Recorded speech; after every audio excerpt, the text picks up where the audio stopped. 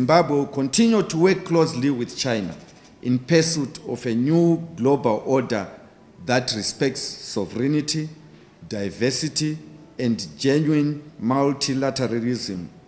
In this regard, we welcome the Global Security Initiative that has been unveiled by His Excellency President Xi Jinping towards attainment of these goals.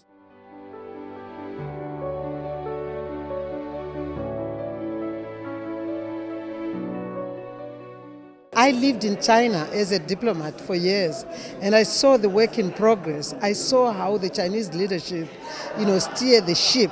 I saw the Chinese leadership, how they have removed people from poverty, all up the standards of living for the people of China. I saw it in my eyes, and I believe this is the kind of leadership we should emulate all over the world.